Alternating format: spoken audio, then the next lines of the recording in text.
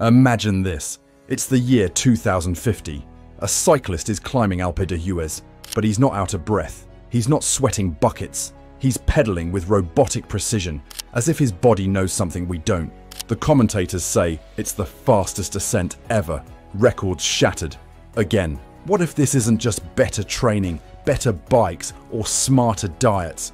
What if this is the age of futuristic doping, stealthy, untraceable, maybe even legal?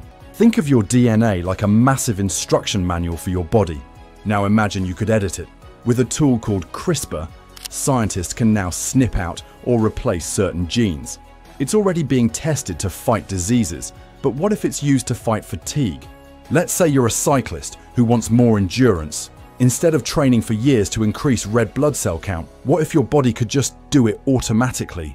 Your muscles could be made to recover faster. Your lungs could become more efficient. Your pain tolerance could go through the roof, all without any drugs, just edited cells. And here's the kicker. There's no way to detect it unless someone has your full genetic blueprint. Now imagine a child born today is edited before birth, designed to have the perfect body for endurance. By the time they're 25, they're a super athlete, and no one can prove they've been doped. Is that athlete cheating, or just born different? This is the ethical minefield that genetic doping brings. And it's not just theory. Scientists are already experimenting with gene editing in animals for athletic performance. The step to humans may already be here.